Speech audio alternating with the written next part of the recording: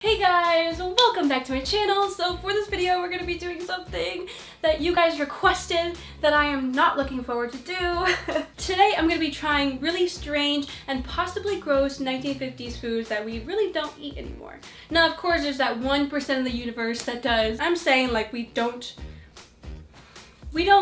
advertise it anymore. We don't often see it at parties anymore or anything like that. And this is a video that you guys requested in my last video about 5 shocking 1950s meals that we don't eat anymore, and you guys were like, try it, oh that's so gross, try it.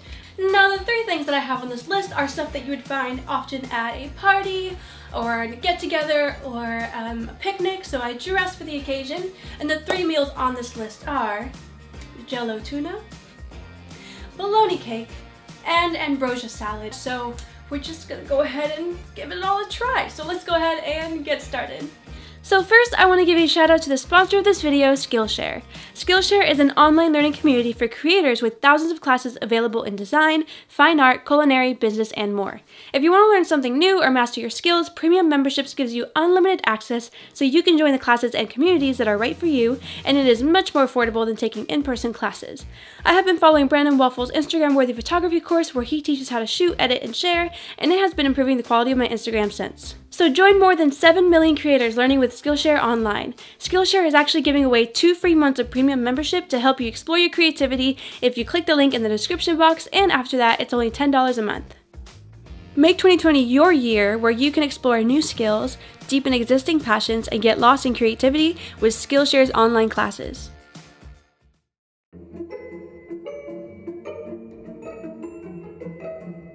Okay, so to make bologna cake, I'm starting off with taking bologna and stacking it up high using cream cheese as the glue for sticking them together.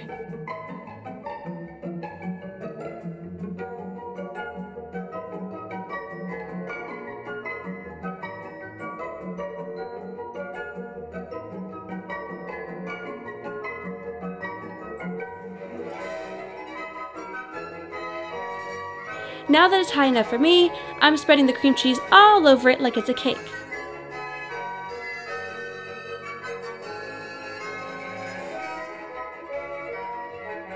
Then I'm taking spray can cheese and adding little drops around the edges so it looks more like a cake.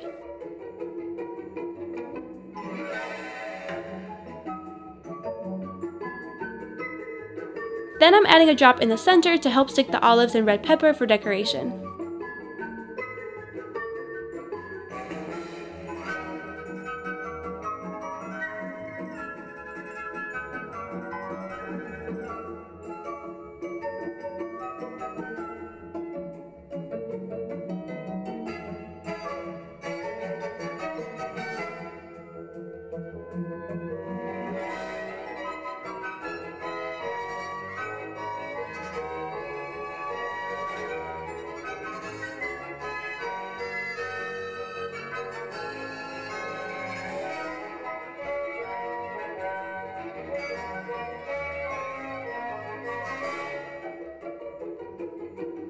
Lastly, I'm placing Ritz crackers like they would around the plate, and it's ready to eat.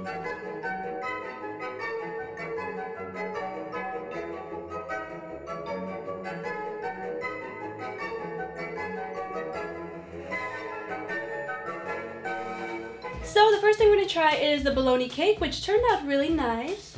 Turned out like the way I see it in the little vintage cookbook, so I'm pretty proud of it. So I brought a knife with me. I'm just gonna... Ooh, that cut's weird. Okay. Let's just cut a little piece. Okay. Alright, so that is the inside of it. Looks really nice. And you're supposed to take a Ritz cracker and just kind of take a little piece. Let me just grab this one here. Oh, just like that.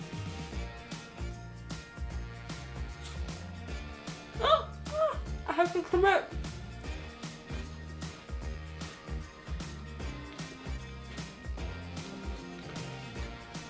Wait.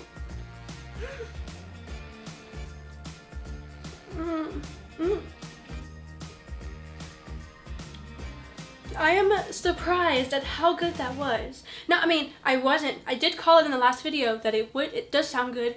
I would imagine it being good, but I've heard from people saying, oh, it's too salty, it's too watery, it's, you know, the amount of bologna is too much, and I was really scared, and I got scared from people talking about it, but you just gotta make it right like I did, because this was good, this was really good. I'm definitely gonna be eating the rest of that.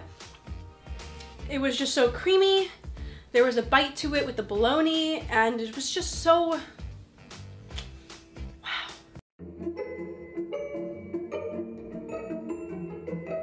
moving on to Jello tuna, I am using the most famous recipe that calls for diced onions, red peppers, cucumbers, and celery.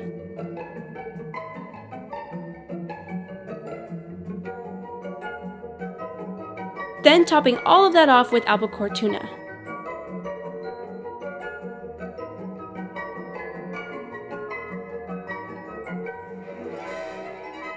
Now I'm adding some salt,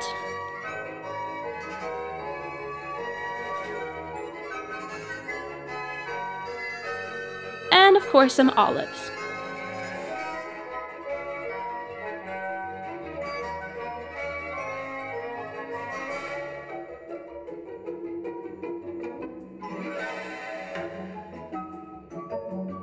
Next I'm pouring in the Jello powder, vinegar, and water and mixing that evenly.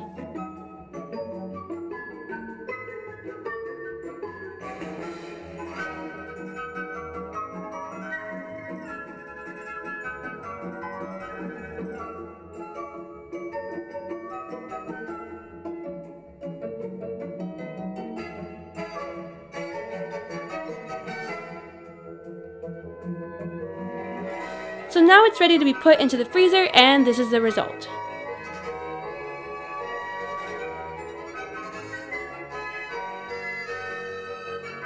Sadly, I didn't realize one side was still stuck to the mold, which ruined the entire shape, but I did take the neatest piece and topped it off with more tuna for presentation.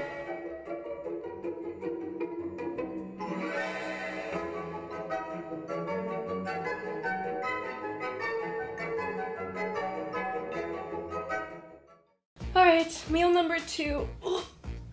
The smell is just, oh my god. Oh, there's so many things that should not be combined, and that's this. Okay. And I'm open to food. I'm very open to food. I love food. This has me like shaking. Okay.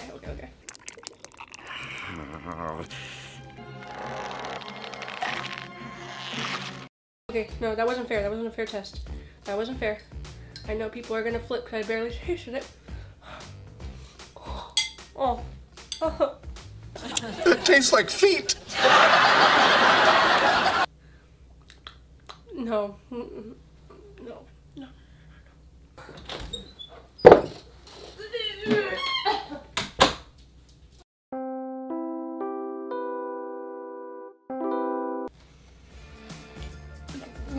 Just thinking about it, just remembering it, I would never, ever serve this to somebody unless I'm trying to hurt them, because that was the worst thing I have ever, you know, I had a little bit of hope because to a degree it made sense, because if you think of ceviche, there's a little bit of, you know, lemon, seafood, and vegetables. But what ruined it is how sweet the Jello was. That's why it didn't work. We're not gonna talk about that no more. We're just gonna move on to the next meal, because if I think about it again, I will gag again, so.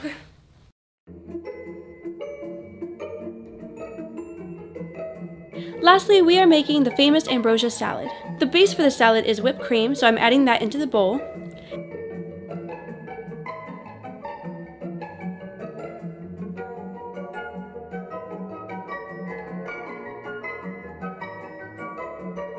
Then I'm adding chopped walnuts, some shredded coconut,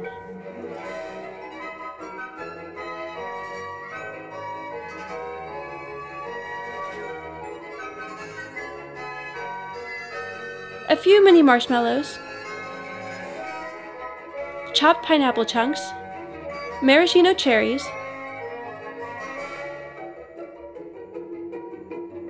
and fruit cocktail.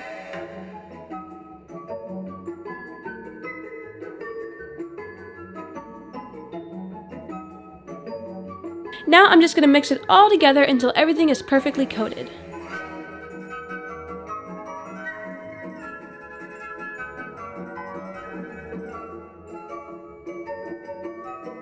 And if you want to make your ambrosia salad pink, just add some of the maraschino cherry juice and it'll change the color.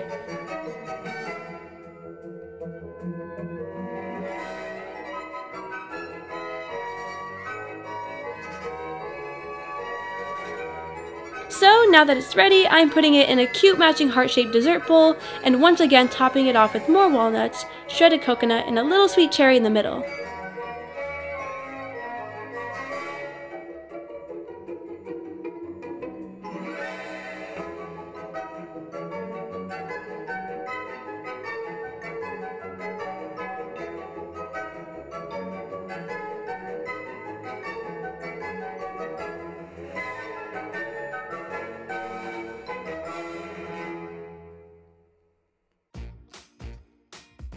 Alright, so here is the third one.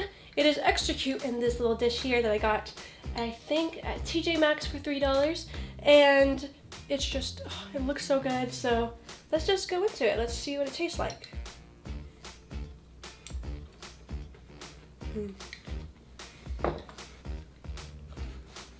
So this is actually really, really good. I feel a lot like the neighbor in Edward Scissorhands where she's like, try my ambrosia salad. Allow me.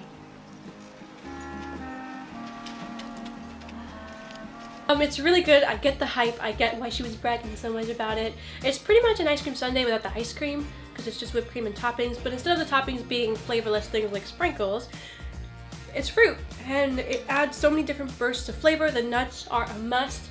I love the coconut on top, and yeah, this is amazing. I would totally serve this on a regular.